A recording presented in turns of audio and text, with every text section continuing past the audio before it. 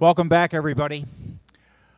I think it's could be safely said that traditionally, year after year now, Jaime Maussan and Santiago Garza have been the most anticipated presenters to the Congress. We go back 20 years with Jaime, virtually. We first introduced him to the wide audience of English-speaking folks, and the same with Santiago some years after. These men are giants, they are legends. And why? Contrast the way that their home country of Mexico treats the phenomena. Their news people actually report about it when it happens. When videos and witnesses are gathered, they actually put them on the screen and allow their entire nation to know what the heck is going on. And Jaime is the Dan Rather. He's the 60 Minutes man of Mexico. Okay? And when you have someone coming into your living room week after week, he becomes a friend, a trusted friend. And guess what happens when that trusted friend says, oh, by the way, haha, we're not alone, and we know it. You have an entire country that begins to look up. I never see UFOs. I don't. Oh. They're up there. That's where you got to look. So look, I'm not beating a dead horse here, but contrast it to what we have in our country, and it's sad, isn't it? Ladies and gentlemen, welcome the legends, Jaime and Santiago.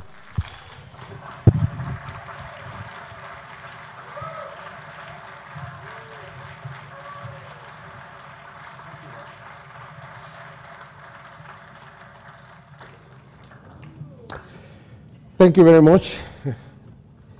It's been a lifetime with Bob Brown, his family, and this Congress. I still remember back in 1991 when he held the first conference, and even one before in Tucson as a try in 1990.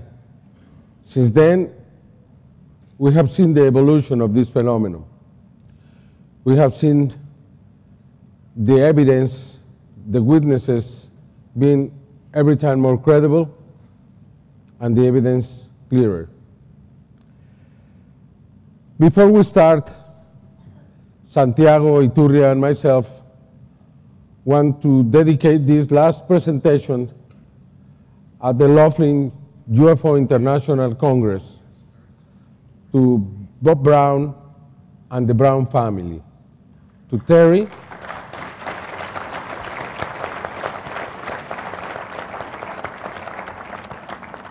Brown, who is no longer with us, but she was the inspiration that held this event together for so long.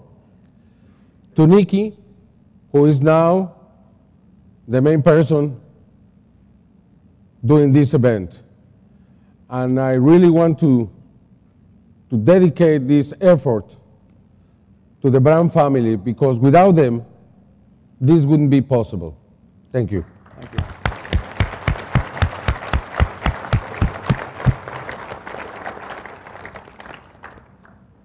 Now probably you ask yourself, how is it possible that every year Santiago, Iturria, and Maussan can bring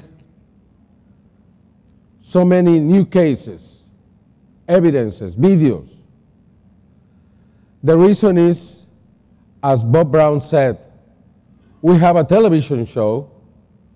It's on Sunday nights from 7:30 to 9 o'clock in a national channel. That allowed us to be in touch, to be in contact with the people, and we receive this evidence constantly. And that is why we can investigate this. I really think that the only way to have a full-time job behind the UFO phenomenon is being able to live from it. Otherwise, becomes just a hobby. And we need many more full-time investigators around the world.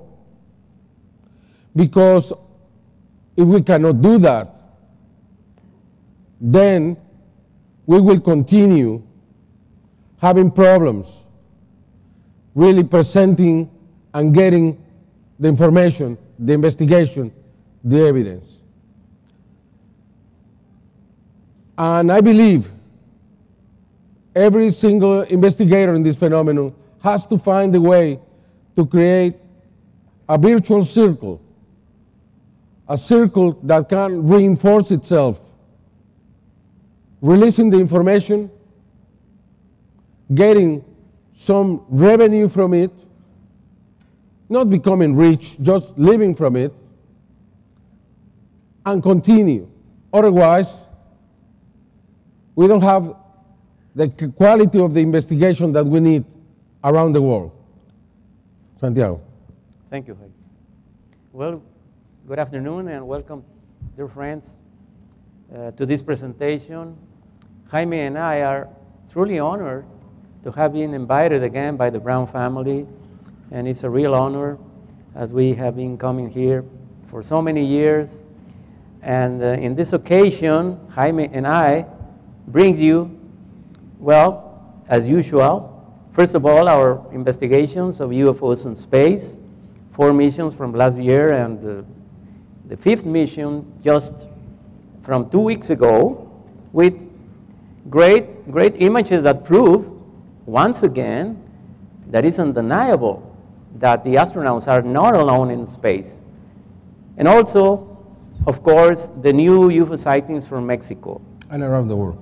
And this time we include a very special one from Mexico City, a sighting that took Jaime and me by surprise, something quite unique, one of a kind that we have never seen before.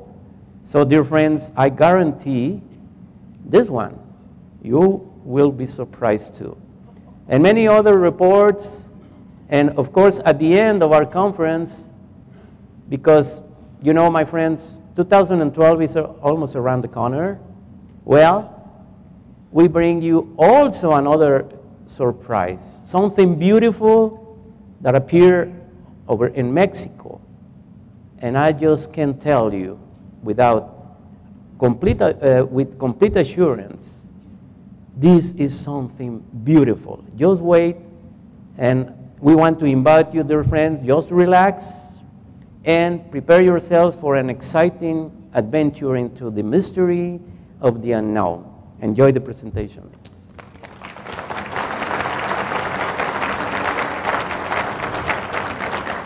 Okay. This is the entrance of my show. Sound?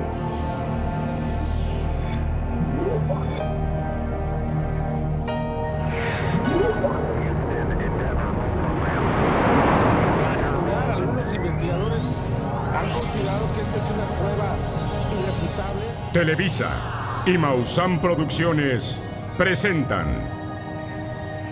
Tercer Milenio con Jaime Maussan.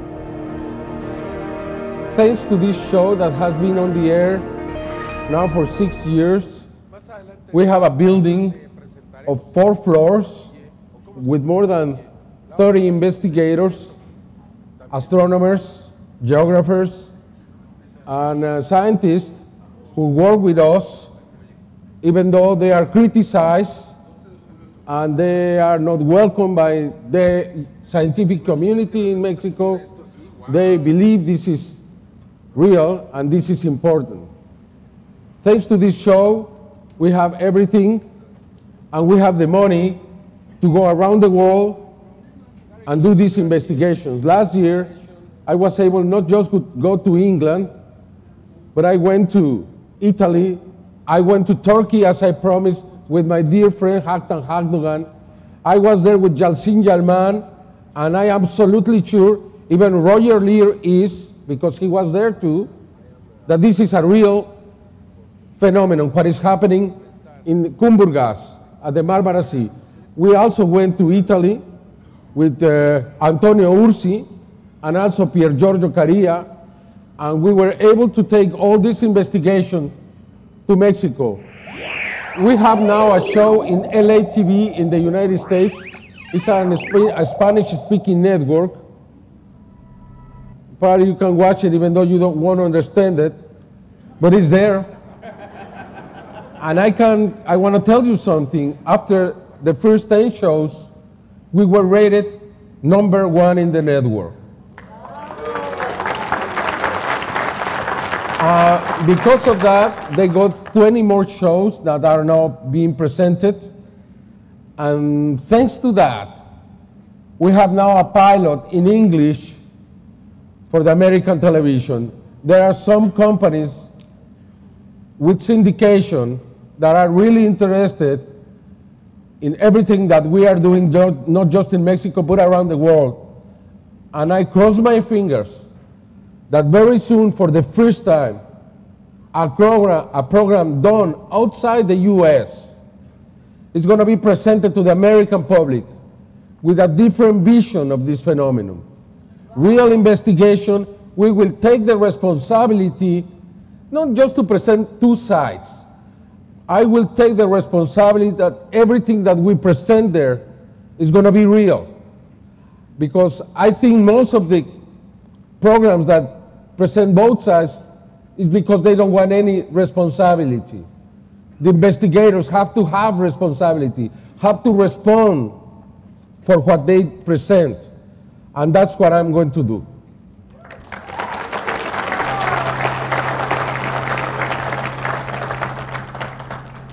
Well, this is the first mission that we want to present you, the STS-125 by Shuttle Atlantis.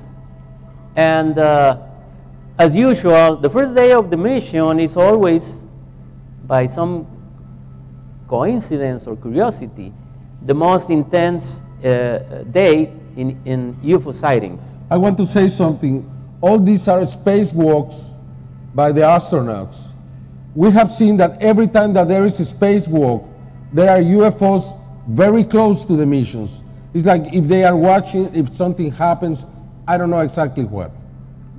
And besides that, the images that you are seeing, like this one, the next mission, STS-127, by Shuttle Endeavour, well, all these images are broadcast by NASA on their own satellite. And as you can see, suddenly appear strange objects, luminous objects. We don't know what they are. We call them UFOs because of the characteristics, the speed. Sometimes they change movement. Like this one, this is very interesting. You can see like it's like rotating, has some kind of appendices or something. Well, every sighting or every image where these objects appear show different features. This is a beautiful one. On the upper part of the screen, you are watching our planet. This is at nighttime, and you can see many objects passing by. Sometimes these objects approach either the shuttle or the International Space Station. In this mission, the next one, STS-128, by Shuttle Discovery, we can see not only one, but two. These images are becoming more familiar for us because we follow 24 hours a day for 15 days or 16 of mission, all the transmission. As you can see, sometimes the objects are very fast. We don't think this is space trash. We don't think these are meteorites. We don't think it's ice. If this were space trash, it would be very dangerous for the missions. If these were meteorites, can you imagine? It would be impossible to survive in the International Space Station with so many. In many cases, you can see the objects standing still, but they are not standing still. They are moving 28,000 kilometers an hour. That's the speed of the International Space Stations and the shuttles. And there is something also interesting. These new recent missions are very different from the first ones. The first ones, the images were almost black and white, but at the same time you could see the background full of stars and objects and whatever. But suddenly it seems that they changed maybe the lens of the camera, so maybe they changed the camera. And now it's hardly to see in the background. This is a very interesting sequence in which you can see from inside of the shuttle, there is, through the window, a small object pulsating that is passing by. These are the kind of images that we definitive think are anomalies in space. Also, as Jaime said, this is a spacewalk, and as you can see, suddenly appear an unknown light, an unknown object, and sometimes exhibits a strange feature like this one. Now you are seeing this big orb, and also some reflection or some strange appearance, like in this moment. Now this is controversial, and we know that. I mean, we realize all these images are controversial, but we are showing you exactly what is happening in space. But now, I've like never this seen one. anything like we saw before. You know? Yes, and of course we are very familiar with, by now, with all these anomalous objects, and we made a selection every time that we come here to the Congress of what we think is the most interesting. As you can see, this is the shuttle. Sometimes the object appear more slow, sometimes more faster. Now this is very interesting. As you can see, the camera operator moved the camera and somebody detected some objects on the surface. Now this is where the shuttle landed. And of course, all the missions have been very successful. We must recognize that NASA has been doing a terrific job in space. And this is the recent one, just 2 weeks ago, the STS-130 from Endeavour. Okay, I want to remember you that the only way we have these images is because of the work of Santiago Iturria. He stays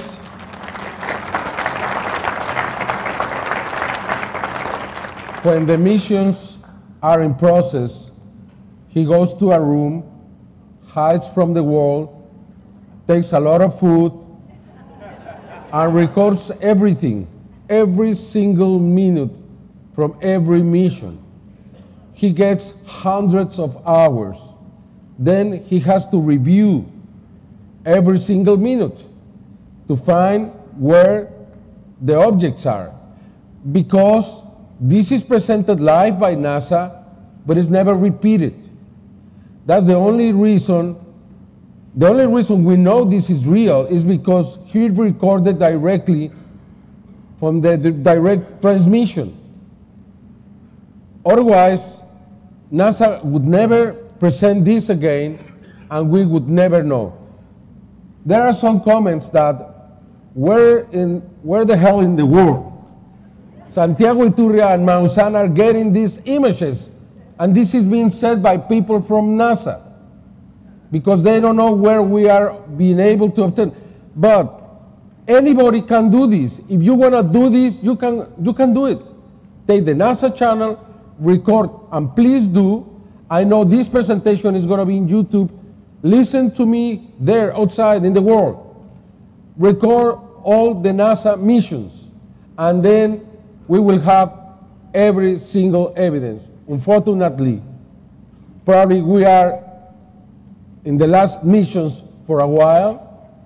As you know, the space program is going to be cut down. It seems that the war won, not the peace, unfortunately. Well, let's review the last mission just 2 weeks ago. It was the mission by Shuttle Endeavour, STS-130, as usual. Anomalous objects, as you can see in the lower part of the screen, sometimes they appear in large number, sometimes alone, sometimes they make strange movements, or as you are going to see in the next clip. Well, this is interesting. This is like some image from a Star Trek picture, but not. This is the real thing in space. As you can see, many things traveling, sometimes more faster, and you are going to see 2 or 3. Look in the lower part of the screen, a big pulsating object. Now, these images is exactly what I'm talking about. These are anomalous things in the space, but you know, this kind of images sometimes appears only in seconds, so we have to be very sure to record them. This is another one. As you can see, the Shuttle Endeavour was approaching the International Space Station, and suddenly what you are seeing in the top of the shuttle is the device that docks to the International Space Station. And this is a long sequence in which you can see suddenly so many objects passing by. Well, can you imagine? Well, the astronauts are there. They can see this action, of course. So the astronauts know a lot of things, no? But you know, they have to focus in their mission. But we are looking, for example, as you can see, that's another anomalous object. And they describe sometimes even intelligent maneuvers. Well, in this mission, let me tell you, dear friends, we have a wonderful, extraordinary image that you are going to see right now of a big object, luminous object with a very familiar shape. You are going to see it right now, and you tell me if you like it. Of course, more images showing, of course, the extraordinary structure known as the International Space Station in space, one of the wonders of the world, but it's not on Earth, but also this is in space, but it's a wonderful piece of engineering of the human talent. Now, please see in the lower part of the screen, look what is appearing. What you are seeing is the International Space Station, but look what is appearing right there. Look the size, it's huge. What is that? And suddenly, let's make a zoom to see the shape, and you tell me, what does it look for you? Isn't that a saucer-shaped object? This just happened last week. You are the first to see these images. This is a mission. This is the last mission. This is very interesting. This object seems to be behind the panels. Behind the panels. Now, we are familiar with this incident because 2 years ago we presented a similar incident that we are going to remember. But look first the behavior of this UFO. And it was then changed position and moved to the other solar panels, which, by the way, are huge, are very, very, very big. And it was like reviewing in some way the panels, we don't know. And these images were very familiar with us because 2 years ago we have a similar incident in which took us by surprise, by the way. Yeah, it was the mission 116 in December 22nd, 2006. And then we learned that this intelligence seems to be very interested in the solar panel. Yes, this is the STS-116. The object is in the other side of the solar panels. But look the size, and look what he's doing. And also the camera operator is very interested in this action. Yes, this took place at early hours in the morning, 3 o'clock, I think. So look how the camera operator in Houston is following the action, And look that, this is simply, oh yes, of course. I mean, you know, space is mysterious, magic, and these images tell you a lot of things. And finally, Jaime? Yeah, this is the new observatory that was installed in the International Space Station. Probably you haven't seen it. It's beautiful. They can see 360 degrees around them, and I'm very sure they will see many things through here.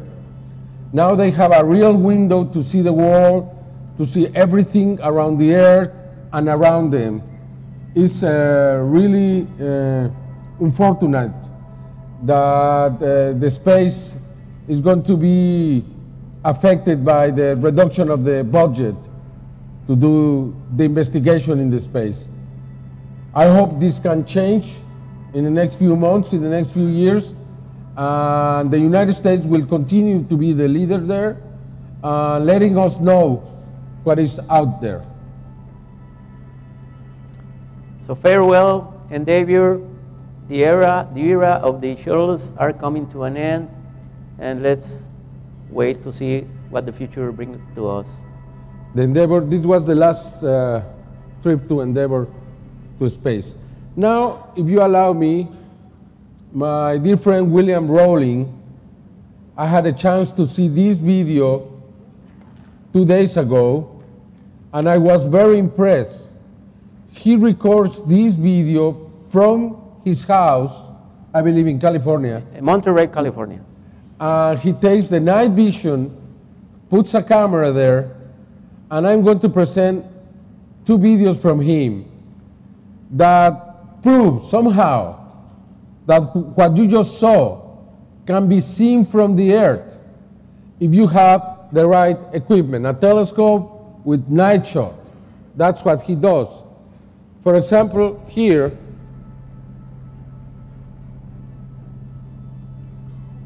you can see this object in the space moving. It's so much higher than any airplane, and it's not a satellite because we can see other objects moving in different directions. If these were satellites, it would move just in one direction.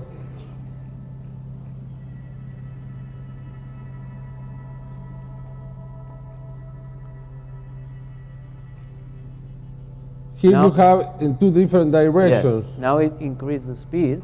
And there is another one on the opposite direction. Do you see it? It's exactly what they see in the space. You can see it from your home. And look at this one. This is the next is very impressive to me. And this is the work of William Rawlings. He has his booth there, and you can look what happened. Is this the one? No. No, it's the following. Just wait to see what you are going to see is an amazing display, because we just call that. Just follow this light that is pointing Jaime, and look what is going to happen right there. And then, you see it? Look at that. And then, isn't that a demonstration? And remember, this was recorded with the night vision goggles by William in Monterey, California, and in his home, outside, in the garden. He, and he records every day. He's a devoted sky watcher, wonderful work of research. Okay, now, just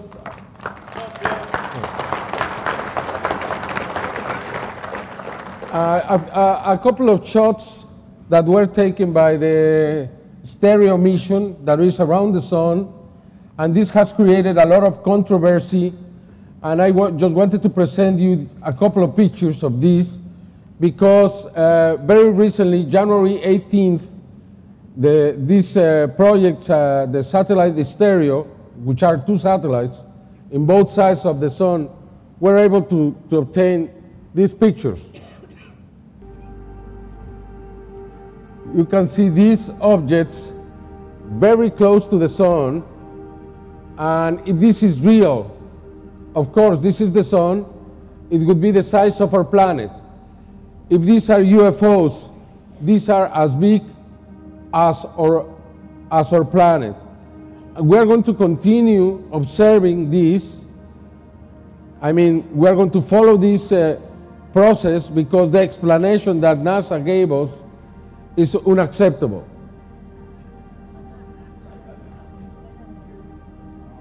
They say that it's a failure of the system and et cetera, et cetera.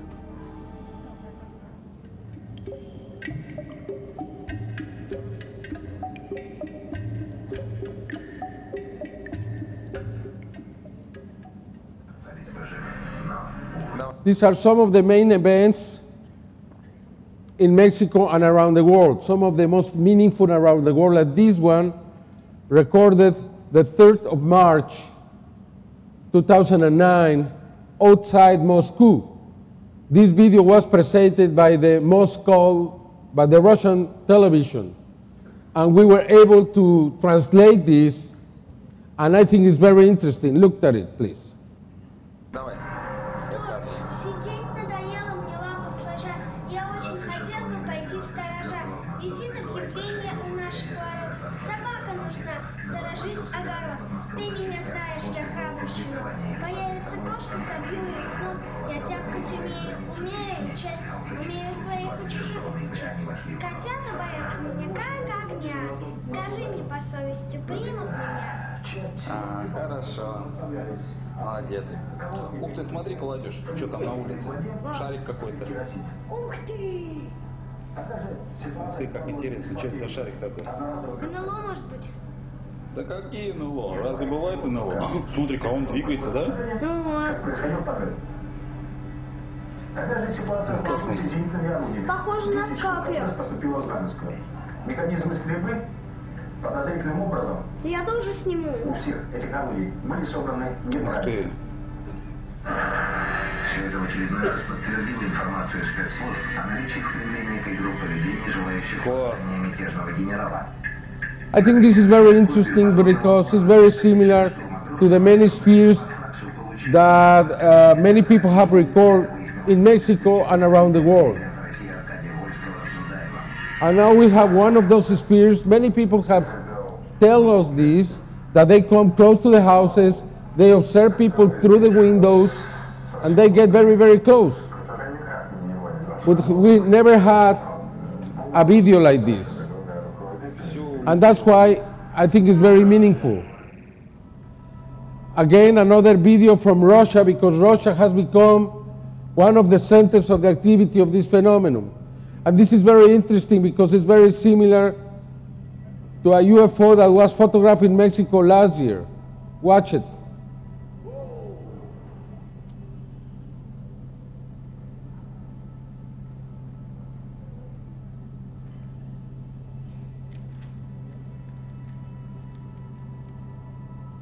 We haven't found any trace of manipulating the image. And this was very interesting because last year we had these 4 photographs, and just in the first one that was taken by a young kid, 14-year-old young kid inside the school, and all his friends saw the picture that was taken, and we thought that was very interesting and very similar to the video we just saw from Russia. It's the same object. And this kid in Mexico took 4 photographs. Just in the first one, he got the image of the UFO. In the other 3, it wasn't. And every picture has a difference of half a second.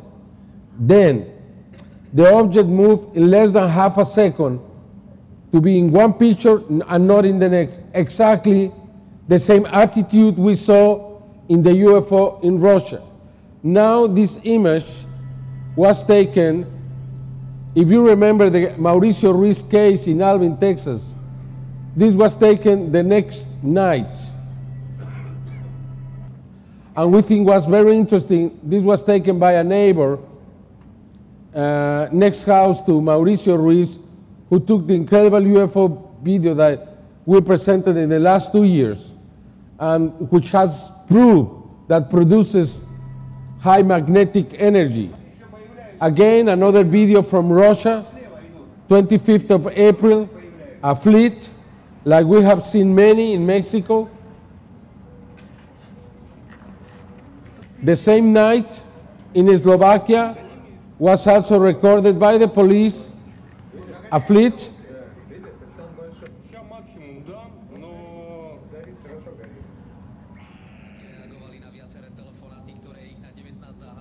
This was videotaped by the police in Slovakia.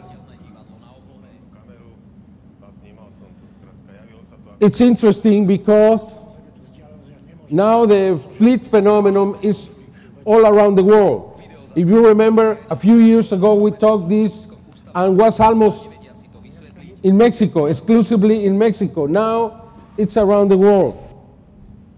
I'm going to present now, with the permission of my friend Haktan Hakdogan from Turkey, these 3 videos recorded by Yalcin Yalman. I had the chance to be there with my friend Roger Lear, and he told me, you can quote me, I never seen so much UFO activity in my life as I saw in one night in Kumburgas. Is that right, Roger? Are you there? No, he's not. Okay, he told me that, and to tell you this, and you can ask him, because I was witness. I was witness too of the incredible interest that there is in Turkey around the phenomenon. The national television live, frequently was with us. They went to the Congress that Haktan Hakdogan organized in Istanbul, and incredibly our friend Antonio Ursi, who was here last year, and he recorded an sphere outside this hotel. He did the same outside the auditorium of the Congress, and the national television was there, and they were able to record it too. And all of this was presented in the news, national level, by the national television of Turkey. Because of all of this, they went next night with us to the beach to make a skywatch. Doctor himself. Do you want to tell us what you saw in Kumburgas? Essentially, when we came back from Turkey, I was telling everybody that we saw so many UFOs, I was tired of looking at them. But this small town on the European coast of Turkey, Kumburgas, we stayed up from 12 o'clock at night to about 5 o'clock in the morning. And in doing so, we saw absolutely some phenomenal things, and things that were duplicated that had been seen the previous year. So I'm sure Jaime has got some of that that he's going to show you, so you'll be quite fascinated. Thank you, my friend. Thank you, Jaime.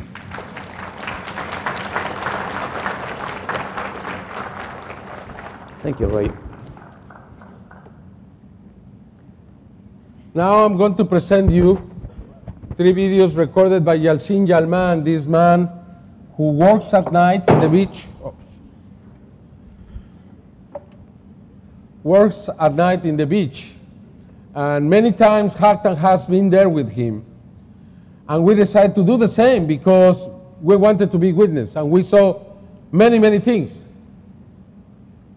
We weren't there when he recorded these 3 incredible videos. We didn't have this log. We saw many things, but this is just amazing. This was recorded May 13, 2009.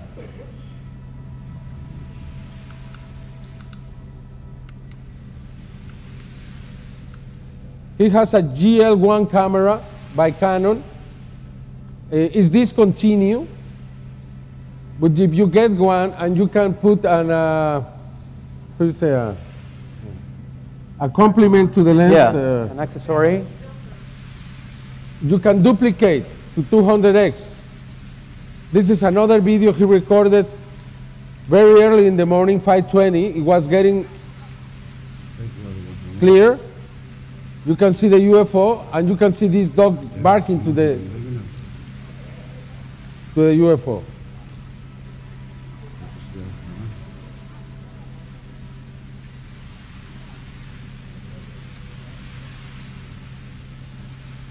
And the best video that Yalcin Yalman, I believe, has he ever recorded was in May 17, 2009. I don't know if Haktan Hakdogan, who is the expert in this, agrees, but you can see the object and you can see one of the creatures inside with the door open. And there are at least 4 doors open. And this is very important because this time Yalcin Yalman had a reference point, which is the moon. The moon is there. Without cutting the take, he goes back to the object, he zooms in, and then you can see that the object is there. And the camera is really powerful. Why are all these objects appearing over the Marmara Sea or Marmara Sea? We found that there is a fault that produces big earthquakes every 20 years or so. The last one was in 1999, I believe the 20th of August, if I am correct, and more than 20,000 people died in Turkey because of that fault. Are they there because they are investigating the fault, they are taking energy of the fault, or they are controlling the fault? I don't know. But what is happening in Turkey, especially in the Sea of Marmara or Marmara, is really important. Our friend Antonio Ursi again recorded a very interesting UFO, the 21st of May. I never seen a UFO like this. This is the last important image that he got. He has continued observing the sky. I am pretty sure very soon he will have another beautiful sighting and probably something else in the future. I believe he's being prepared for something really, really big. I consider him the new Billy Mayer.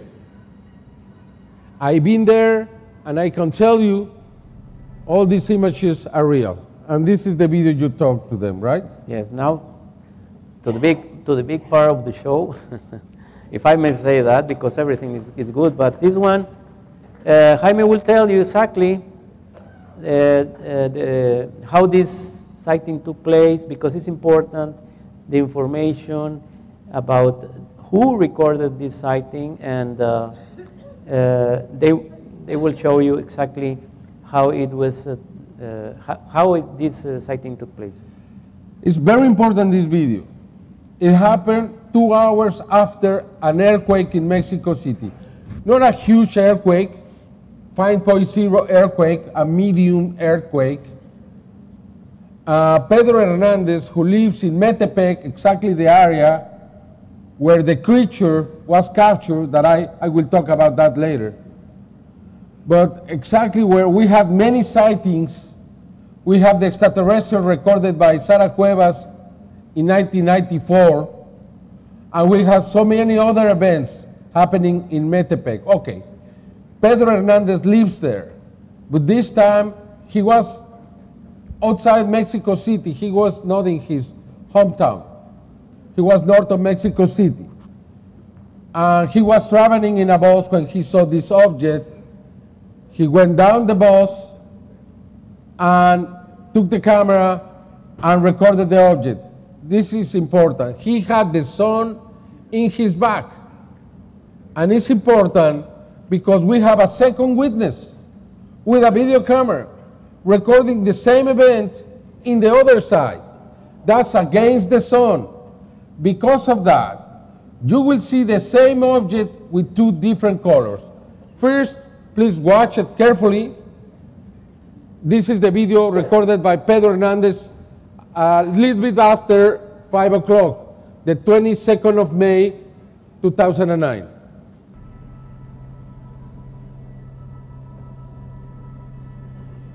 Look in the center how the big UFO is spinning and at the same time releasing two rows on of spheres. Hundreds of spheres. Hundreds.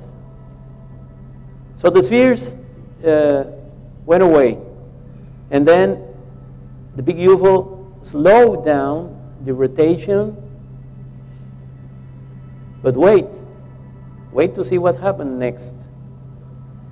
Then four little spheres come around and go around the object, like recognizing the mother and going now away. And they come back and they create what we call fleet.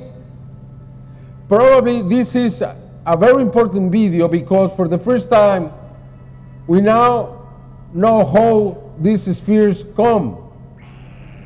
This is the second video. By Alfredo Carrillo. Look. Releasing so many. Yeah. You see, it's in the opposite direction, and now they look black. But it's exactly the same. We have been able to see every detail, and you can see how they look intelligent. They're not just going away, they're in a line. The object now is spinning up and slowing down. This is a comparison of both videos. Do you like it? Well, this is something, let me tell you, huh? Certainly one of a kind. And even now, look, you cannot almost see it, but the spheres, the little black spheres are around as the other ones are here. It's just the same moment. Because many people will say, oh, that was created with a computer. But then, fortunately, we have the second witness. We have the name of both. We know where they were. We went there. And we know this is absolutely real. Okay. Thank you. so we are now expecting a new one, hopefully. Let's see. And this video is very important because has so much information for us or for everybody to try to understand what the UFO fleets mean. I mean, we have been witness of many, but this could be the answer, or maybe can help a lot for us to understand the origin of the UFO fleets. Okay, now let's watch this continuation. The 29th of May, we had a fleet. We can see how this fleet is moving. And now this sphere recorded by Antonio Ursi, the 2nd of July in Capilla del Monte in Argentina. He was again invited to have a presentation in Argentina. And then he recorded probably the best video ever that I've seen from a sphere. But this was not in his country, this was... And there are several witnesses you are going to see to this sighting. Very close to Mount Uritorco, which is a legend in Argentina as a place of sighting. They took... Here are the witnesses. They are excited by this sighting, quite unique. Hola, perro. And also the dog. Now this is Okay, in now, China. July 22nd, 2009. We have the same kind of total solar eclipse that started everything in Mexico, July 11th, 1991. This series occurs every 18 years and 11 days. It means that after July 11th, 1991, 18 years later, 2009, and 11 days to July 22nd, we would have the same eclipse. In Mexico lasted 6 minutes and 54 seconds. In China, 6 minutes and 39 seconds. Happened exactly the same. People went out to see the eclipse and they recorded UFOs. 佢就開始閃，用肉眼睇到開始閃，有啲光嘅物體。咁樣咧，佢一直都喺度飛，直至到我影低最後一張相之後。 The Chinese government took all these images and they promised to give an answer in 1 year. I don't know why they will take a year to have an answer of something that is so obvious. But for the first time, this is an official promise. I don't know if they will keep this promise, but we can see these objects somehow similar to those recorded in Mexico on the same event. What this means? It means that these intelligences use these kind of events to present themselves. Are they markers? Because after this happened in China, the same kind of phenomenon started in China. That is a flap. We can remember very fast the eclipse in Mexico. We can see now the old cameras that we were using 18 years ago in Mexico, the VHS cameras, if you remember that. This was an historic event that began the amazing Mexican UFO way, July 11, 1991, and there it is. This is David Arreguin footage, the first that was presented after we presented this in television. This video changed my life because when I presented this in television, so many other people gave me videos and I couldn't get away from this phenomenon. I was trapped by it. And until now, I am still receiving videos. This was the second video, the same object. Then some people said, oh, has to be Venus. Has to have an explanation. However, fortunately, we had a third video that I believe proves that this doesn't have a conventional explanation. You can see both. And now this is the third video. And please watch how the object is very near a dot, which we think is Venus. The camera goes down. When it goes up, the dot is not there. The dot is above the object. Here you have it, okay? It's two dots, as a matter of fact, which I think are Venus and Mercury. But then, when the object moves and the camera moves, the dot is not there, the dot is here. Then, it proves that the object in 3 minutes moved very far away from the dots. And for that reason, this cannot be considered Venus. And from then on, we have so many sightings in Mexico. Okay, we continue through the year in the world. Antonio Ursi again, now downtown Milan. We can see now again a fleet in Milan. The same spheres.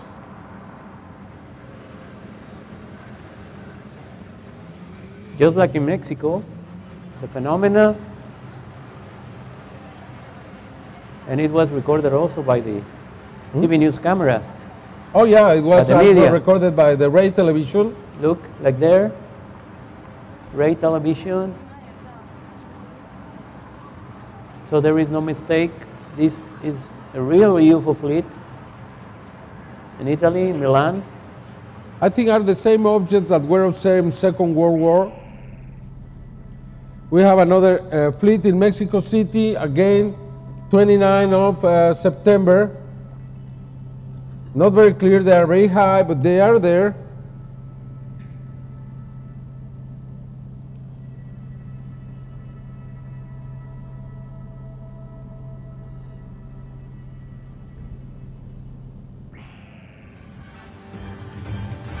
City Noticias de las 8.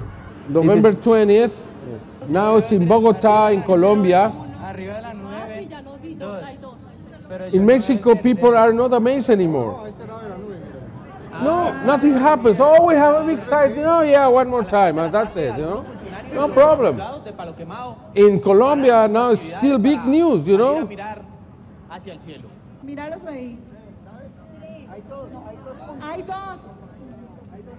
And this UFO fleet caused certain commotion, stir.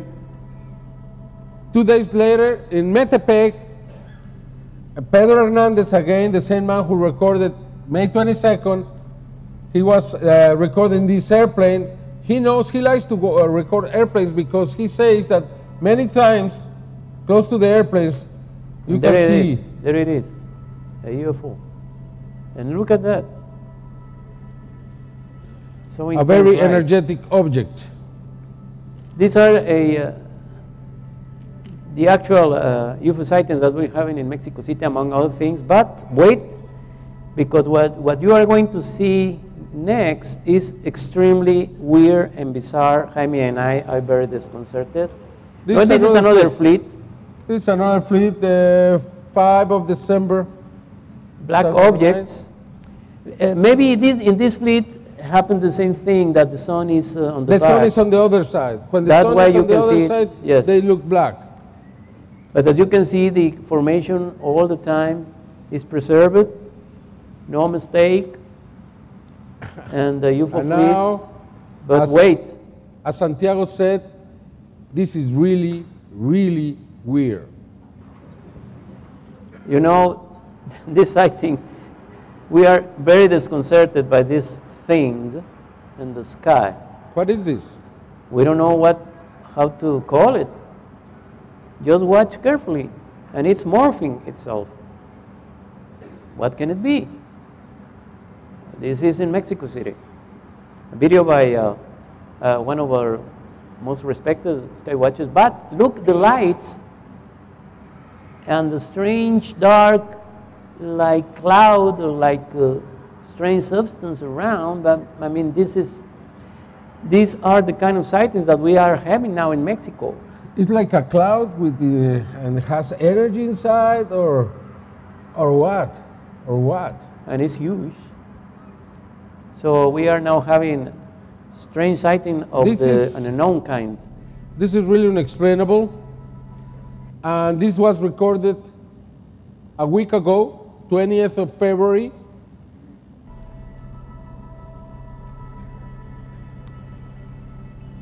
At certain times, it looked like a flying humanoid. You remember the flying humanoid sightings, also very weird phenomena. And sometimes the light is so intense, we think it has its own light. It's not the sunlight which is reflecting, but Probably again, you remember the one that was recorded in 2005 by Horacio Roquet. this is the Another most flying mysterious. humanoid. The most mysterious of all flying humanoids. Look at that. And it has some kind of device on the feet and also a light. So what do you think? Would you like to witness something like this outside of your home?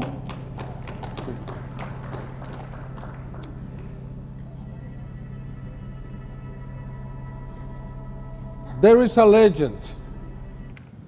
Quetzalcoatl is the divine serpent, is the god. The serpent that can fly. The bird serpent. The colorful serpent. Is that a legend or has some reality behind? I'm going to present you this continuation, because now is more, we can see more often this. We can see continuously sightings of the so-called EVANIs, which are, I call them biological entities, unidentified biological entities, because I don't know how to call them. And there are many more witnesses now recording the same. This first one is from 2007, and I present this because you can clearly see how this thing, whatever it is, changes colors. When it changes colors, you cannot say it's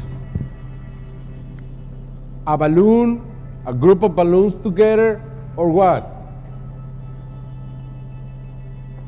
It's the same object, but now has different colors,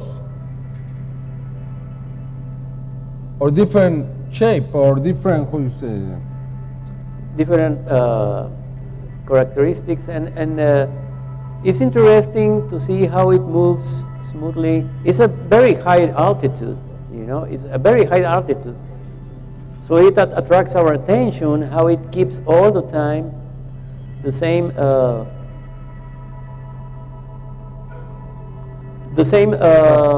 characteristics in its shape. Different it doesn't bend. Okay. So at that altitude, now this is another one. This is from November the 8th, 2009, and this is Arturo Robles Gil, again recording this. You can see the movements of these things, and you can consider that it is prohibited to fly these kind of things in Mexico, because the airport is almost downtown Mexico City. Then to have this in downtown, in the central part of Mexico, is really dangerous, because these objects, this is interesting. This video is interesting. You can see the small orb? The size of these objects is around 50 meters, probably. Many times these objects release spheres, or many times there are what we call the vigilante, big sphere very near. Okay, now we have a different UFO hunter, which is Octavio Hernandez, and he records with an X-ray camera.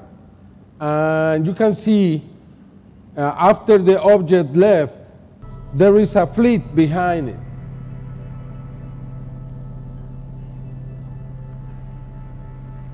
Okay, let me put the fleet because you didn't see it.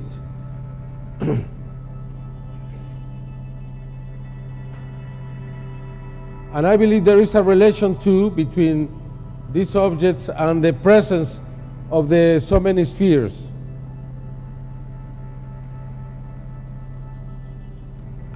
Here you have something similar and different at the same time. The movements, the shape is like a scratching, yes. And there it is, again, a small sphere to the right. Well, these kind of shapes always disconcert us because the size, the movement, sometimes airplane came closer. I think we have a clip, is that right, Jaime? I think we have a clip with an airplane passing by very close. Yes, we have. And but there has not been a single accident yet. Again, we have a fleet after the presence of the object, like it releases all the spheres. The legend says that Quetzalcoatl, the divine serpent, would come back to claim its kingdom. And that would happen before the end of times, the beginning of the new era. Again, we are close to 2012, and it's amazing how these sightings have increased. You have had some, especially in Los Angeles area in California. We have videos from England and Portugal. Portugal. And probably some other places, but we have them in different countries, very, very especially in Mexico. This is a new UFO hunter. It's Ismael Lopez, and he has recorded beautiful, beautiful videos where you can see the movements of the objects or organisms or whatever they are.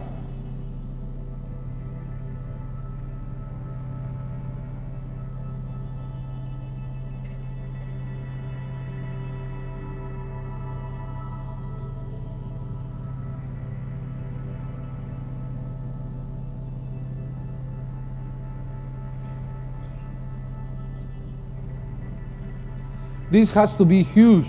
This has to be more than 50 meters long, probably 100 meters, bigger than an airplane.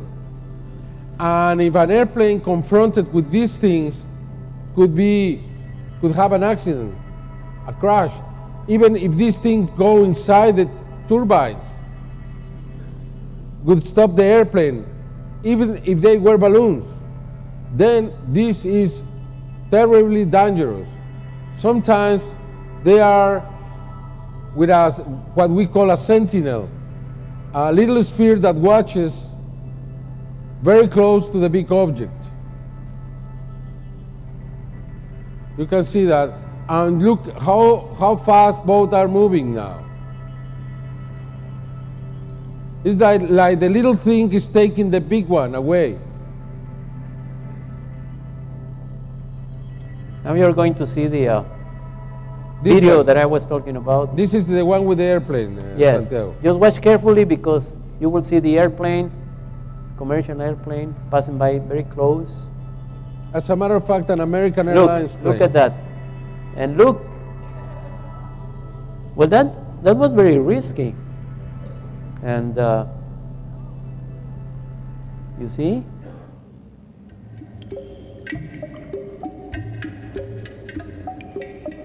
Okay, probably many of you were here a year ago when I presented this creature. Mr. John Rao, who is going to hold this conference after next year, and myself share the property of this creature. I've been investigating this creature in Mexico.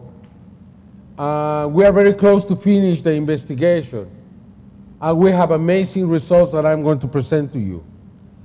And I have offered John Rao that when we have a letter from a scientific institution in the United States, a university, or someone who has the power to introduce this creature legally to the United States, we will continue the investigation here. So far, I haven't been able to move it from Mexico.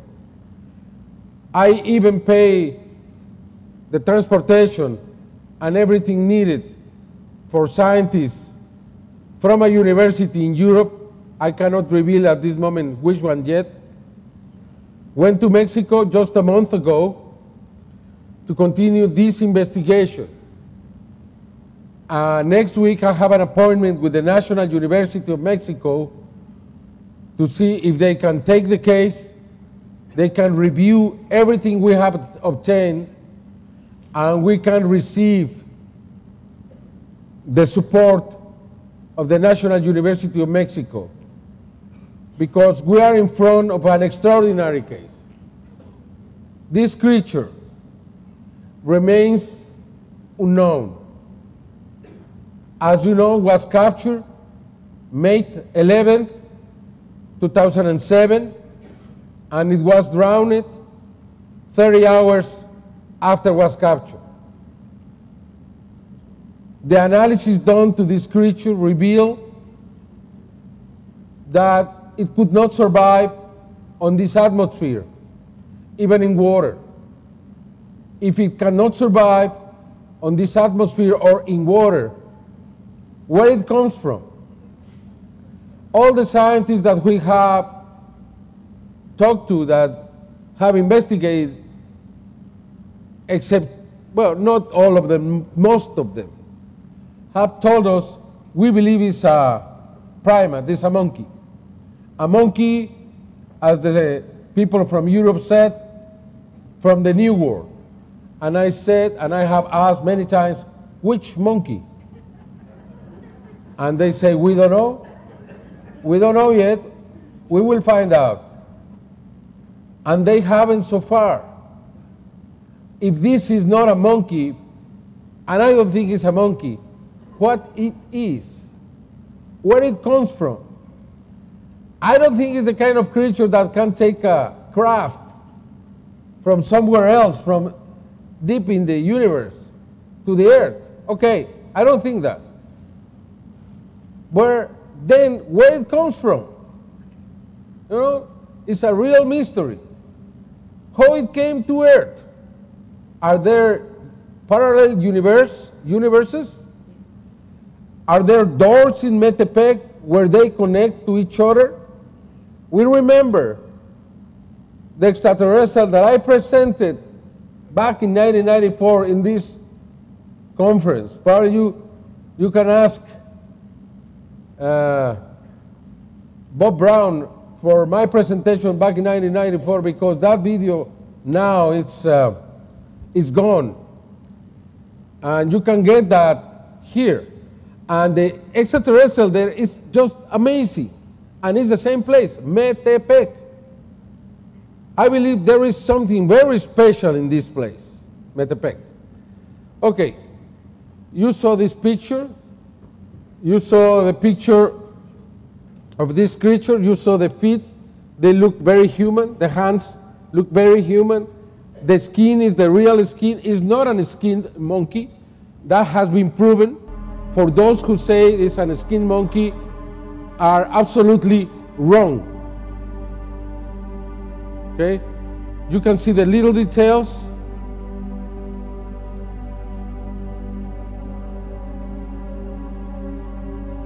In 1 year that I was here to now, we have done everything possible with this. This is a new picture that I am presenting you. It's a picture that I obtained through other people. And you can see how the arm was captured there. You can see the face. You can see that the creature is alive. You can see the hand that is very similar to us. I'm sorry I had to protect the images, but that was the only way I could present them to you. I think Mr. John Rao is also going to make a big presentation out of this. Look the eyes. This looks very extraterrestrial. I'm not saying it is, okay? I'm saying very clearly, this is an unknown creature. And this is a very important picture. Look the ear. Look the back of the head. Look how it is. Do you think this is a monkey? I don't think so. Then, if the DNA that they obtained, we have made 6 analyses of DNA. 6. Not too many creatures receive 6 analyses of DNA. Just in one of them, it was found that was human. Human. That's why the scientists from Europe came to Mexico. And they said to me, this cannot be human. The samples had to be polluted. But I can tell you, as I told them, the samples were not polluted. I was there. I saw that the expert who took the samples did it carefully, with a mask in the mouth, with gloves, with a closed environment, very carefully, and that he took those samples from inside the body. It is absolutely impossible that those samples were polluted. However, it's what they have to say. Okay, they took different samples now. They went back to Europe, and they will have an answer very soon. Everybody asks me, when? I cannot pressure them. They are really good. They are very professional, and I like them very much. And I think they are good people. I hope if they find what I think they're going to find, they will have the courage to release it. Or I hope we are lucky enough to find those scientists who can take the risk to say the truth when they made and finished this investigation. This is another picture that I presented last year.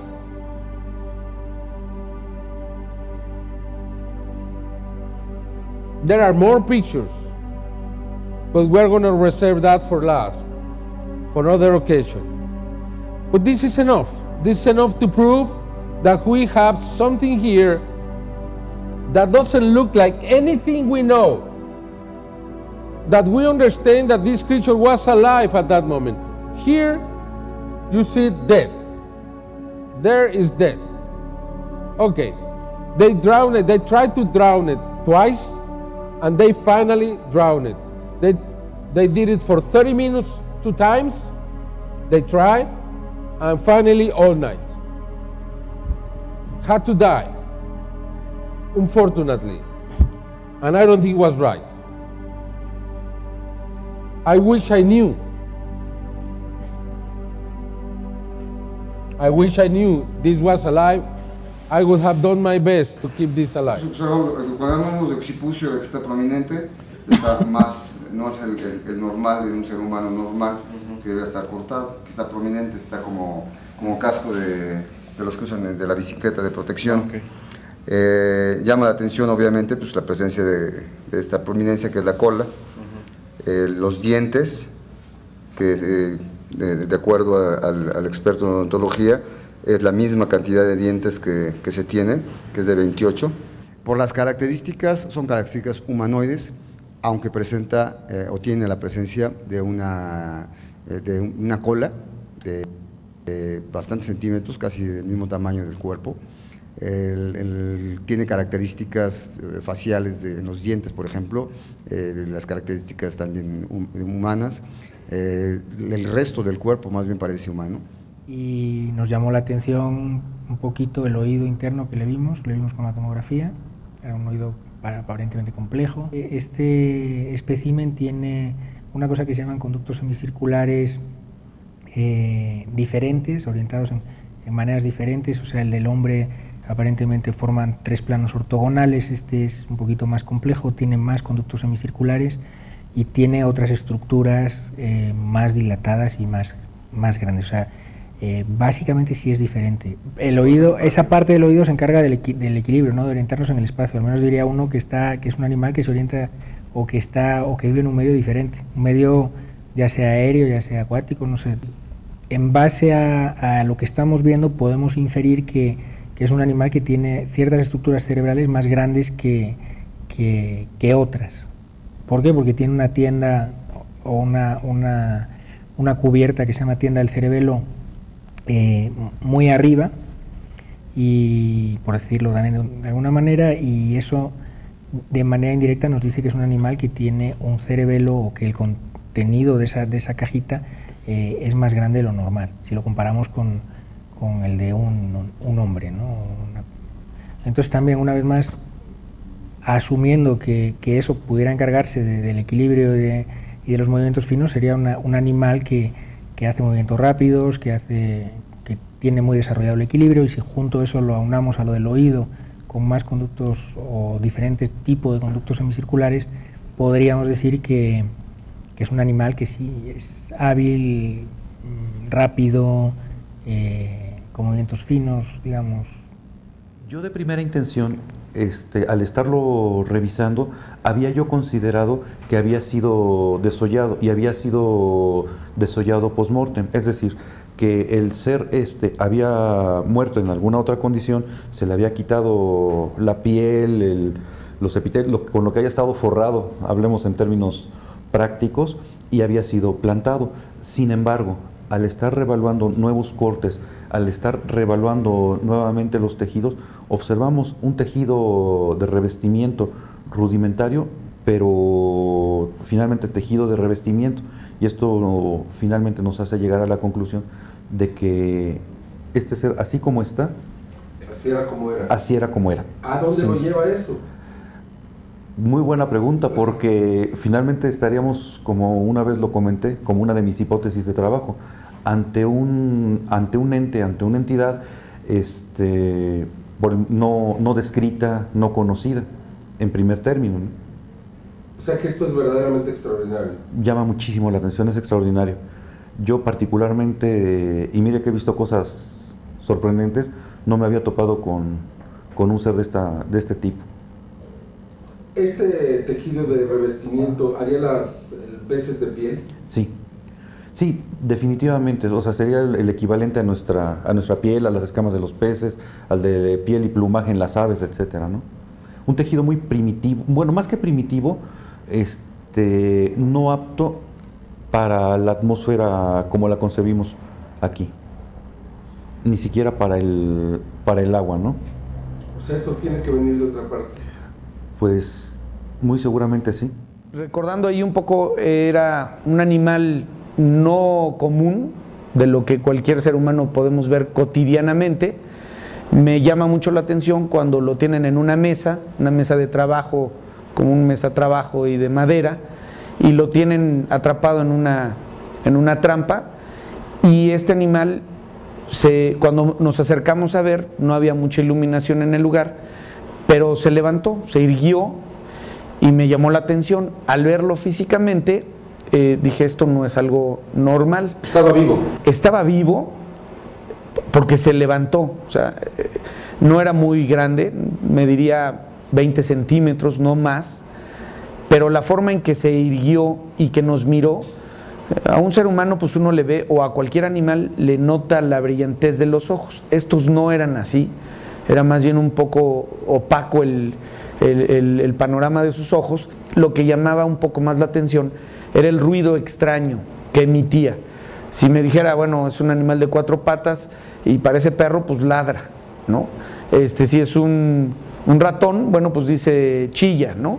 No, este era un sonido ronco, grave, que yo podría haber asimilado como de dolor, ¿no? Eso que notaba yo, que eso también me hizo suponer algo más extraño, era la brillantez con la piel, pero además que era como blanco, no era, vamos a decir, no era pelo, sino era una textura de piel como si estuviera mojado, como los delfines, esa brillantez, ¿no? Pero en un tono, pues, transparente o más bien claro, ¿no? No se veía agresivo, pero lo que llamaba la atención era la mirada o lo que parecía ser una llamada, porque el ojo era sin tener, como nosotros que tenemos una corona y la niña del ojo, no lo tenía. Eso fue lo que me llamó más la atención. Al otro día yo le pregunté que qué había pasado. Me dijo, no, ya los muchachos del lugar lo metieron en agua con sal para matarlo. Le digo, oiga, pero no lo debió de haber matado. No. Y se empezó a hacer ruidos todavía más extenuantes. Y así es como es la historia de este ser, ¿no? Sí, ese mismo día que cayó en la trampa. Es decir, no sé, a lo mejor una hora o media hora después de que lo agarraron o cayó en la trampa, me habló don Mario para que fuera a verlo, porque estaba totalmente sorprendido también del animal. ¿Y cuál fue tu impresión a la hora que lo viste? Pues realmente así como que de susto, porque me dio pánico en el momento que lo vi, porque yo no duré más que 2 minutos viéndolo y me retiré otra vez a mi trabajo. ¿Sí te hizo contacto visual el ser? Sí, de hecho a todos los que veía, porque como estábamos alrededor de él, a todos volteaba a vernos. Es decir, por la desesperación a lo mejor quería atacar a alguien, no sé, porque él ya se estaba comiendo la misma mano de él, se la estaba comiendo la que tenía atrapada en la trampa. ¿Tú cuando llegaste ahí ya se había comido la mano? Ya se la había comido, de hecho yo no la vi, ya no vi cómo se la comió. Yo cuando llegué ya no tenía la mano. ¿Tenía sangre? En la boca sí, o en el hocico sí tenía sangre. Pero nada más, ya no vi de más cosas, pues. ¿De qué color era? De hecho, él no tenía, bueno, aparentaba no tener piel y era de color rosa, algo así más o menos, o transparente, no sé. Y tenía los ojos oscuros como un gris Oxford, totalmente oscuros. No parpadeaba. Nunca vi que parpadeara, en los 2 minutos que lo vi nunca vi que parpadeara. Son las pruebas del DNA. Para aquellos que saben, pues aparentemente el resultado de esto se trata de un DNA similar al de los seres humanos. vimos... Oh.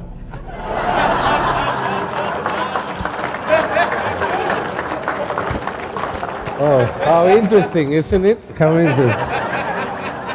I'm sorry, I was listening in Spanish and I just... Okay, thank you, Santiago. Okay. Okay, let's start again. This is the DNA. We can see it. This is the DNA that was obtained by this university in Europe. They asked me not to tell who they were until this is finished, but this is what they did. And we can see, or those who understand, they will find that this is human DNA. I present this because there were some people who were saying that we hadn't done this and this was not true. It's true. It's true, and this case has attracted the attention from all over the world, especially Germany. The news from Germany went there. The most important paper, History Channel, went there.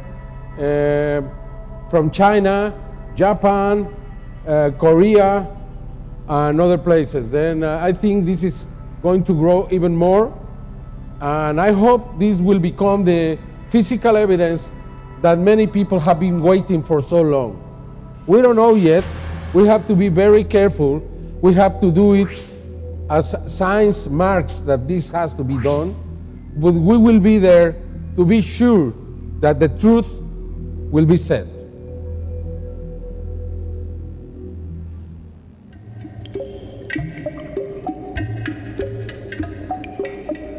Thank you.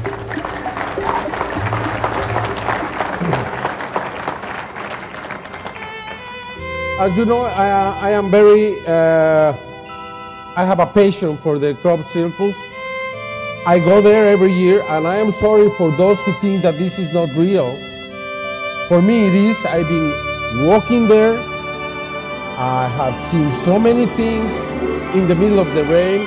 I have seen the details inside the formation, and I really think these are messages, these are signs that are appearing every year, as Michael Glickman said, as love letters that are left under our door.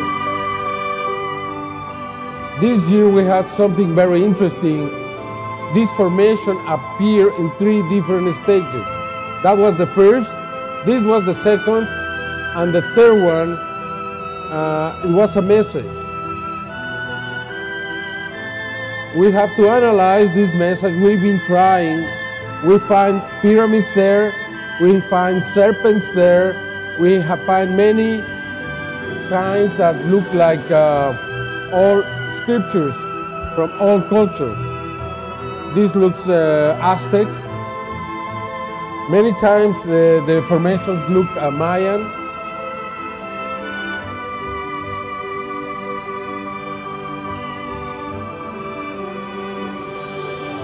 This is the inconclusive because it appeared in 2 different fields, in corn and, in wheat and pastizal and in grass.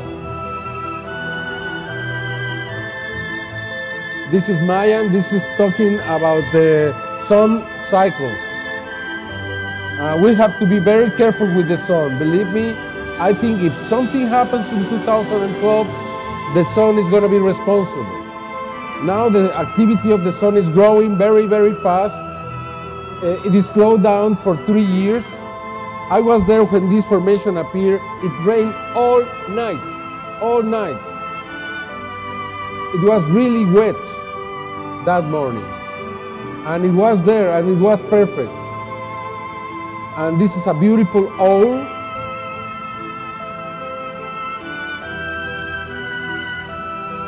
Look at it now, how beautiful it is, how perfect it is.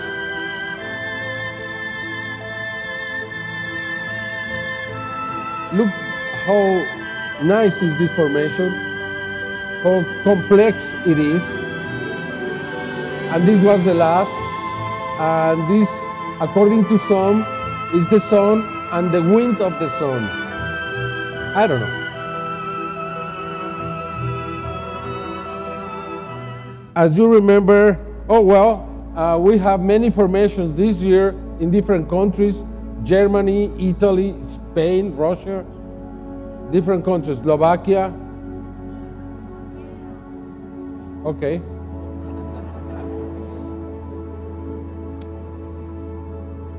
You see the phenomenon is growing, and these are signs. And if you look inside the formations, the detail we found last year is like they are handmade now. It was amazing. Look at it.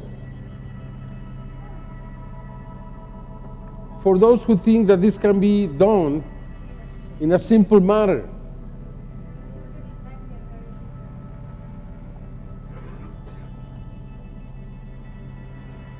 We saw so much more last year. For many, this was the most important season ever. And look at this one. A friend of mine recorded this.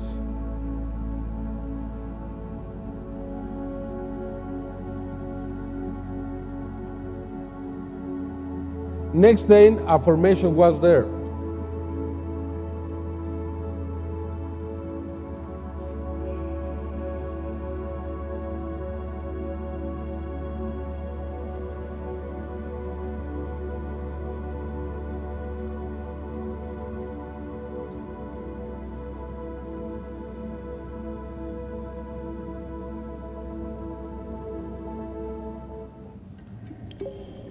For me, there is no question. This is related to another intelligence, and these are messages. We remember last year this incredible cross. I don't think it has a religious meaning. I think it's a message of love. I think it's a message to remind us that we have to love each other, that we have to love our neighbor as we love ourselves. I think so many times that phrase has been repeated that doesn't make sense to many. But just think about this. The world would be different if we love the neighbor as we love us. And I think that's the key for the future. That's the key for 2012 and beyond. We have 3 crosses last year. The last one had a message in binary codes, and this message was very simple. It's a letter, it's a word of 6 letters, which is beware. It's the second message. We had the first one in 2002, much pain, but it's still time. Second, beware.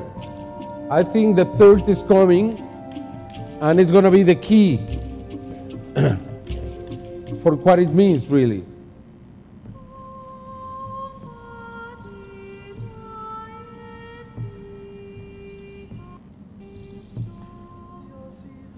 When we arrived, this formation had been caught, but it was surprising because it was still there, like it was waiting for us.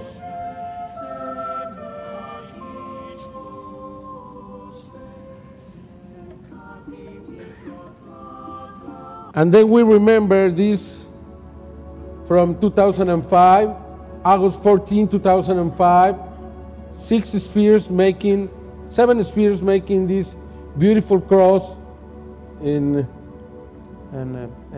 Florida. San Petersburg? San Petersburg, In Florida. St. Petersburg in Florida, just 15 days before Katrina.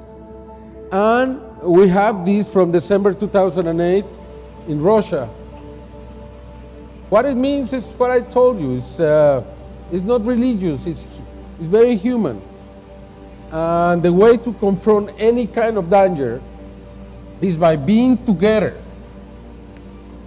It's very difficult. I understand it's like almost utopic. But I think we have to find a way to be brothers again. Something very incredible and interesting is that these signs that have been appearing in different places, like this in Russia.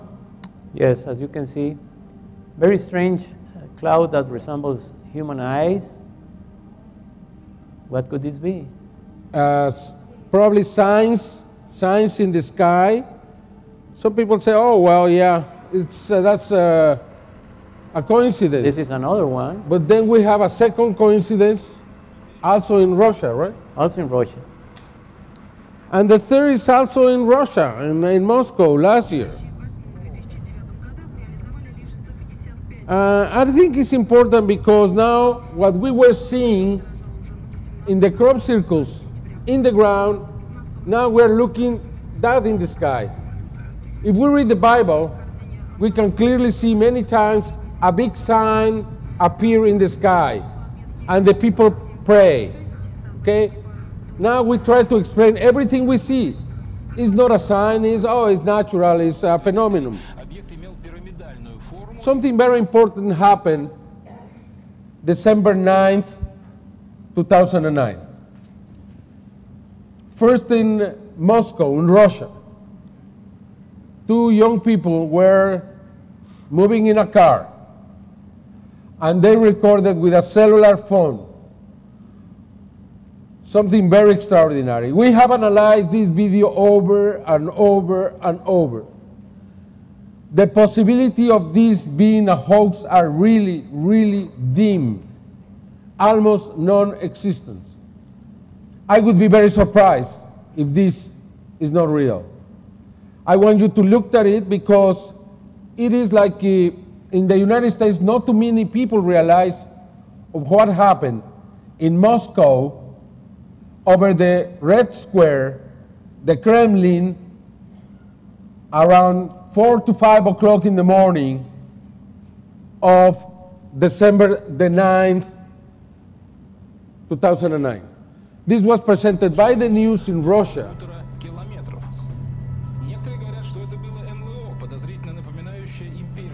And you can see here this large pyramid floating over the Kremlin.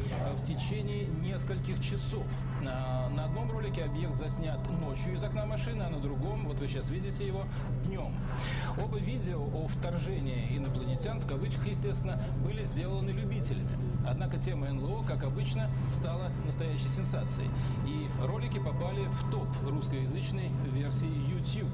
Как написала по этому поводу британская Daily Telegraph, журналисты сообщили об НЛО, но никаких комментариев из официальных источников сделано не было.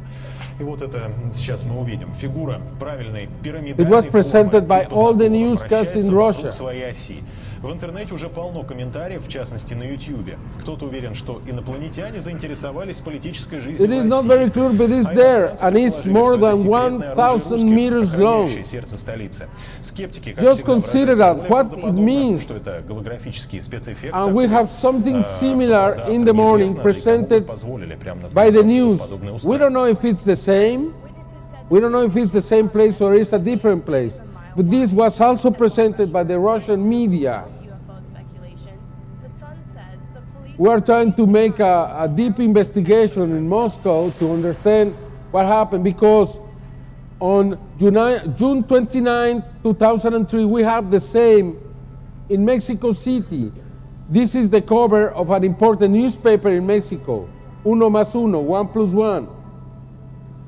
And you can read here, it's a commotion thousands, more than 50 meters per side, and it's gray, and was seen close to Santa Fe Center, which is outside Mexico City.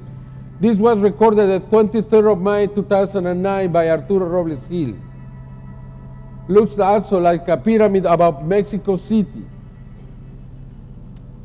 The same next month, the month after this, was recorded in Southampton, in England.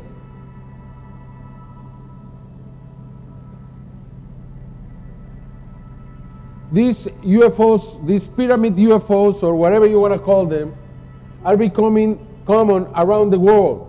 And I think we should look to them carefully. This was recorded in Metepec, November 22nd, 2009, by Pedro Hernandez, one more time. And as you can see, the shape is very clear.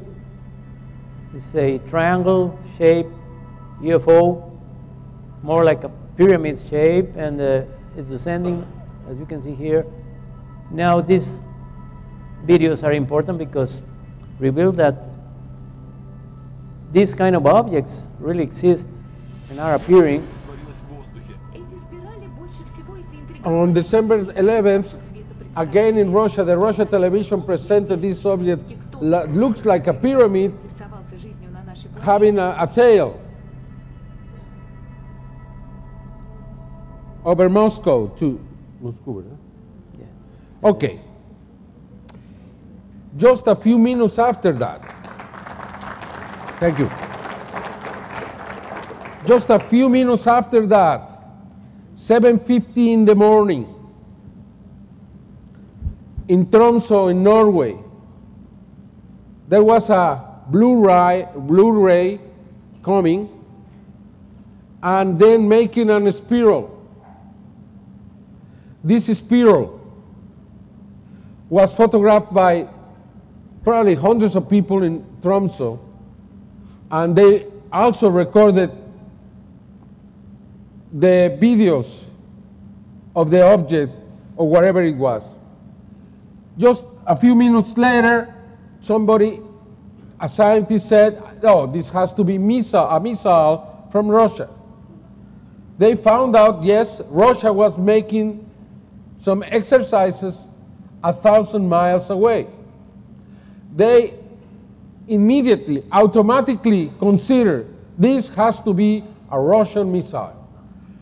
Next day, it was all over, the mystery solved, it was a missile from Russia.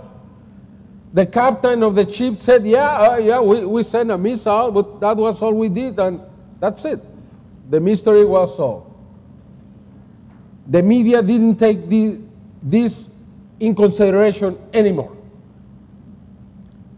5 days later, the Secretary of Defense of Russia says, it was not ours.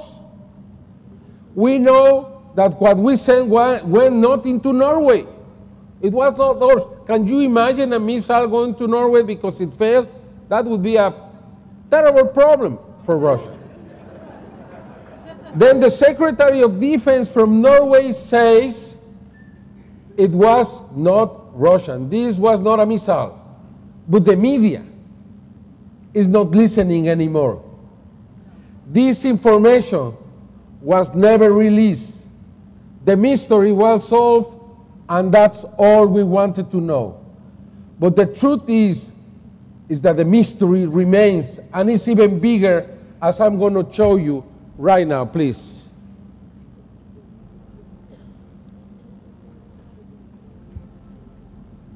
You can see some of the images, and you can tell me if you think this is a missile.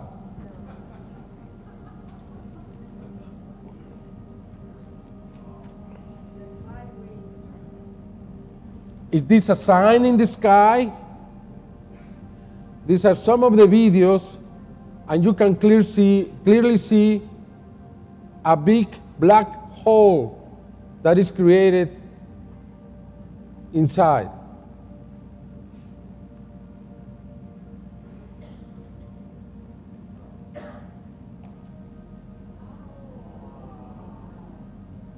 Is this a dimensional door?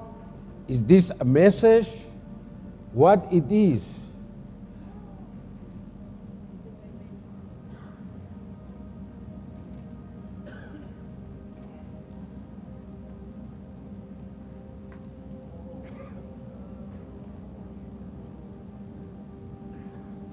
The thing is that this has happened before. It happened in China in 1988. At that time, the Chinese TV news gave a full report of this strange phenomena in the skies of China. As you can see, very similar to the one from Norway. It changed of directions. Please look at it very carefully. This changed directions from one side to the other. It's going one side and then the other. So we discovered this in the archive, and we made a comparison. And look how similar they are. And then, this is very important because we have a very old proof. we have petroglyphs all around the world with these spirals. I've seen them, and I always ask myself, what is this? Please, let's watch it, please. Let's watch it. These are the petroglyphs, which have been considered at least 3,000 years old. No, 1,000, no, 5,000, Well, 10,000, some of them 20,000 older. years old. And they are all over. All over the world. But now we have some link with the spiral. It means that these are signs. Look at this. These are in England, and it's almost the same. And we have many. We present you just a couple of examples from England. But now, something even more extraordinary. In February 18th, 2010, we have something that had never happened before. And also this in Norway. is in Finland. This is Tromsø. This this is is Tromsø, Norway. Norway. This is Aurora Borealis making a spiral. But something extraordinary happened. The same day, more than 1,000 kilometers away, 600 miles away, the same thing happened, but in Finland at the same time. Coincidence or not?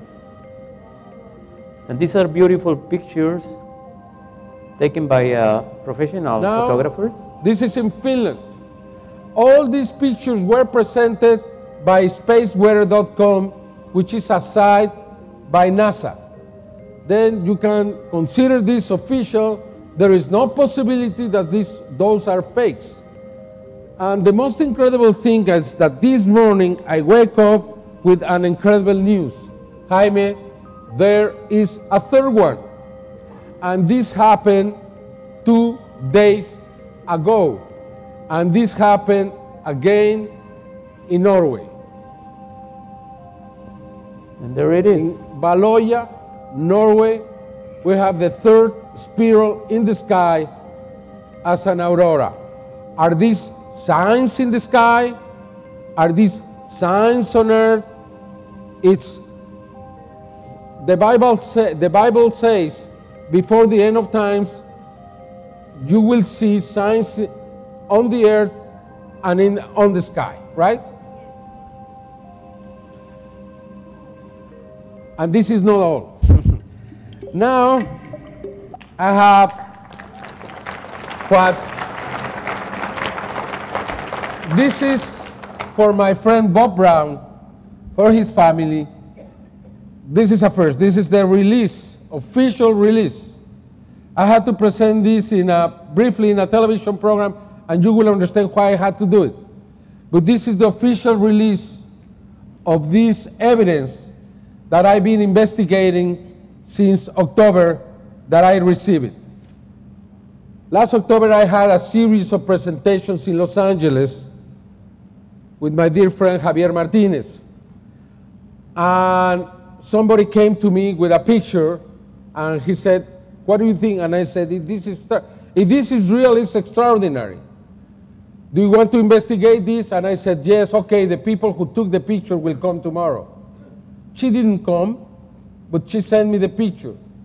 And I started the investigation. I have some reserves, but they have been proved wrong, because I can put my hand on fire that what you are going to see is real. It has been tested by people in Mexico City, in Monterrey, where Santiago lives, and in Italy. The three experts agree this is a real picture, this is not Adobe Photoshop, this is not a hoax. And besides, I found a very famous man from the Mexican television who was there at the moment when the picture was taken. And incredibly, this man is very skeptical. is a Philip Glass of Mexico. And he was there. I have fought with him in television so many times about the crop circles and this and that. And now he had to say, Jaime, for the first time, I agree with you. Okay.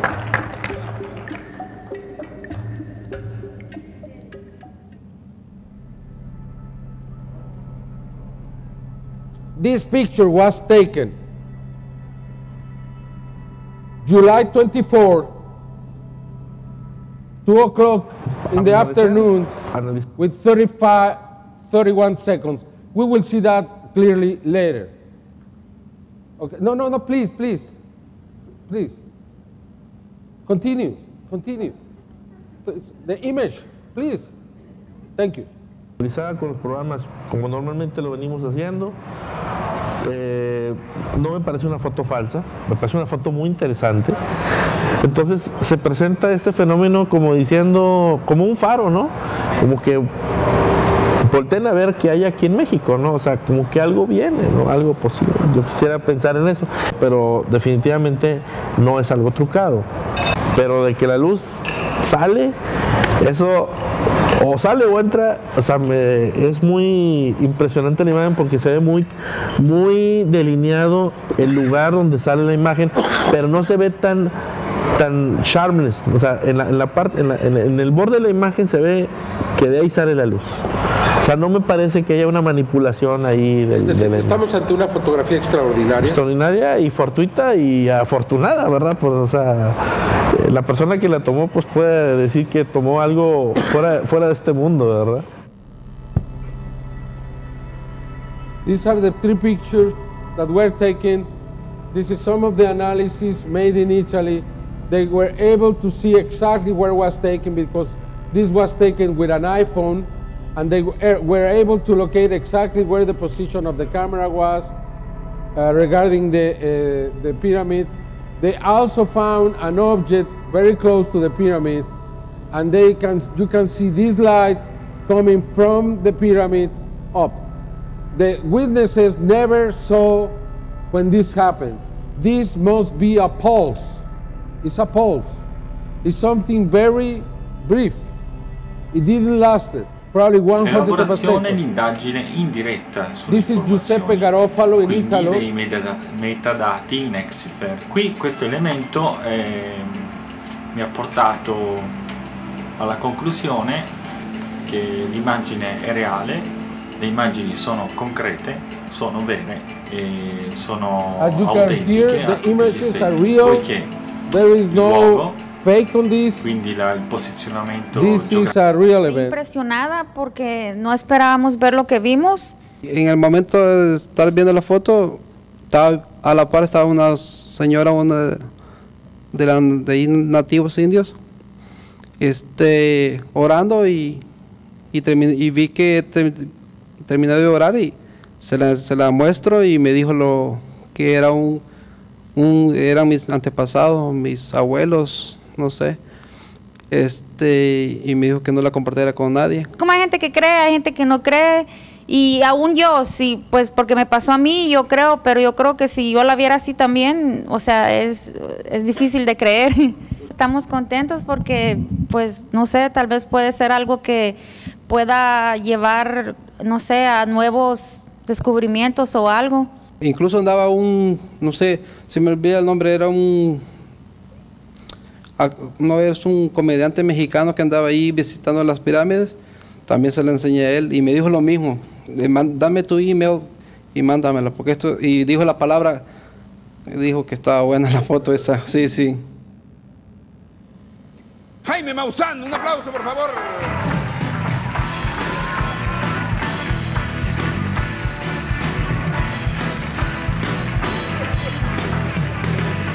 Bueno, vamos a empezar a entendernos en algunas cosas, Jaime, en este momento, porque estamos al aire y los dos estamos comprometidos aquí. Aquí es. Tú dijiste que tú me quieres entrevistar a mí, ¿ok? Sí, claro. Bueno, ¿quieres pasarte a esta mesa? Te invito a esta y yo me siento ahí. No, ¿quieres? No. Vamos a hacerlo. Un aplauso para Jaime Maussan, por favor. Música, Martín, algo, no sé. El caso es que yo estaba parado en una esquina, el guía estaba en la otra y me estaba demostrando cómo de lado a lado del juego de pelota se oye la voz si hablas contra la pared. Sí. Entonces, esta circunstancia, de pronto se acerca un hombre y me dice, oiga, ¿usted sale en la televisión? Sí. Mire esta fotografía, y me enseña su iPhone, así. Sí. Y me enseña, vuelvan a poner esa fotografía, la fotografía que Jaime acaba de traer. Esta fotografía se certificó, fue tomada directamente, no hay una segunda, no está, digamos, trucada, emplastada, inclusive está como el iPhone te da la posición del geoposicionador, el GPS, está localizado perfectamente en Chichén Itzá, por tanto, no hay posibilidad de truco. Además, tú la viste ahí. ¿Esto es lo que viste? Exactamente, esa es la foto. ¿Y qué fue la palabra que dijiste? Porque a mí sí me la dijeron. Yo en ese momento le dije al guía, oiga, ¿qué opina usted de esto? Y el guía la tomó y dijo, uy, esta hay que guardarla. Dice, de estas hay pocas, pero sí ocurren. Vamos a cambiar. Ahora yo voy a entrevistar a Jaime Maussan. Música, Martín, por favor. En lo que nos cambiamos, aplauso para Jaime Maussan.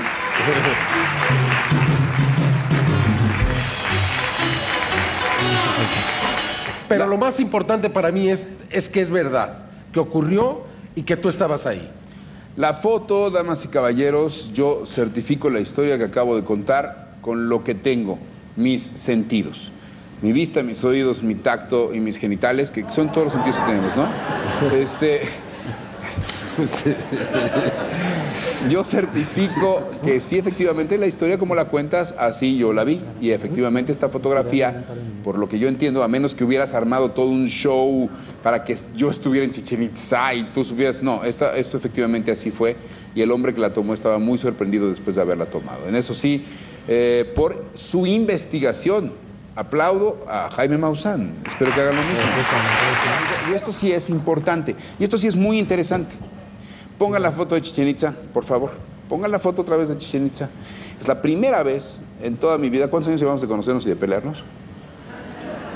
Como 15, como 10 o 15 años, 15 ¿no? años, sí. Pon la foto de Chichén Itzá, por favor. Desde la radio, ¿no? La gente le gusta ver esto y a la gente... Desde el radio nos peleábamos, desde la y bastante. Ponla, por favor, acércala un poco para que la gente vea esta fotografía que fue tomada en Chichén Itzá. Jaime tiene mejor el día que yo. ¿Qué día fue, Jaime? 24 de julio a las 2 de la tarde con 31 segundos. Y eso porque está en la información del metadata que tienen las fotografías dentro de los zoom in a la foto, por favor. Yo mismo no la entiendo. Yo estaba el día en que se sacó esa foto, conocí a la persona que la sacó y es la primera vez en 15 años, y así es a veces la vida, Jaime Maussan, así es a veces la vida, en que encontramos un punto de acuerdo. Un aplauso para Jaime Maussan, damas y caballeros. 15 años, regresamos con la... Thank you. This is the incredible picture, and now a last word, please. The lights off.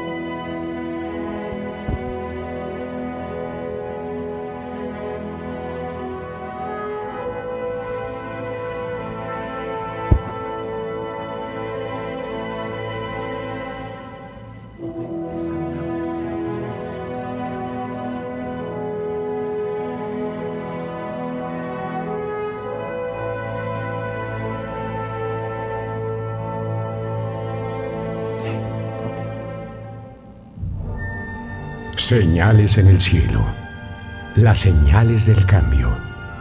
La profecía final nos habla de un mundo distinto, sin garantías, un mundo que será construido por nosotros para bien o para mal. Una realidad que podría convertirse en el paraíso en la tierra, pero que también podría convertirse en un verdadero infierno. Una realidad de la que no podríamos escapar. Una realidad que viviríamos todos los días, en todo momento, donde ni siquiera la muerte se convertiría en un alivio. Sin embargo, podríamos convertir esa realidad en el mundo que hemos siempre deseado. El desarrollo de la tecnología, especialmente de los medios de comunicación, nos permiten la posibilidad de crear un mundo sustentable, un mundo justo, donde el ser humano encuentre la paz. Hoy esas señales que vienen de otra dimensión tratan de advertirnos. Algo quieren decirnos, pero nos mantenemos ajenos e insensibles. Preferimos ignorarlas o encontrar cualquier explicación que satisfaga nuestros propios intereses. Ahí están las señales. Nuestro mundo y nuestra realidad desaparecen ante nosotros. Las formas de vida que habitaron este planeta por millones de años son destruidas todos los días. De acuerdo a números oficiales, más de 5.000 especies se extinguen para siempre cada año. ¿Cuántas más antes de quedarnos solos? Todos los días mueren seres humanos de hambre y de sed. La injusticia y la violencia se han convertido en nuestra realidad cotidiana. Ante nosotros, seres inteligentes pretenden iniciar una comunicación. Nos envían señales a nuestros campos de cultivo, señales que también se presentan en nuestros cielos. Nos observan sin poder cambiar nuestra realidad. Impotentes esperan el momento que podamos superar nuestras diferencias y encontremos el verdadero sentido de la existencia. Tenemos miedo. Observamos las catástrofes que sufren algunos y nos preguntamos cuándo nos sucederá a nosotros. Sabemos que la violencia se pasea fuera de nuestros hogares. Escuchamos los lamentos, pero nada o muy poco hacemos. El cambio que los mayas anticiparon hace más de 5.000 años se encuentra dentro de cada uno de nosotros. Con valor tenemos que enfrentar nuestro destino y convertir esta humanidad en una sociedad cósmica que sea capaz de volar en los confines del universo, llevando con ella los valores más exquisitos de la creación. Dios existe. No es un ser. Es una intención inteligente. Si la naturaleza es cruel y descarnada, Dios es el bien que solo se puede manifestar a través de la inteligencia, a través de los seres que saben pensar y que han decidido el bien sobre el mal. Ahí en ellos es donde Dios vive. No se puede explicar, pero se puede sentir. ¿Cuánto tiempo? ¿Cuánto más? ¿Hasta cuándo? Las señales en el cielo nos dicen que muy pronto. Thank you. Thank you. God bless you. Thank you very much. Muchas gracias. Gracias. Gracias. Gracias. Gracias. Gracias. Thank you very much. Gracias. Thank you. Jaime, Santiago. Gracias. Muchas gracias. Muchas gracias. Gracias. Thank you. Muchas gracias. Thank you Hasta all. luego. Thank you all. Wow. Okay.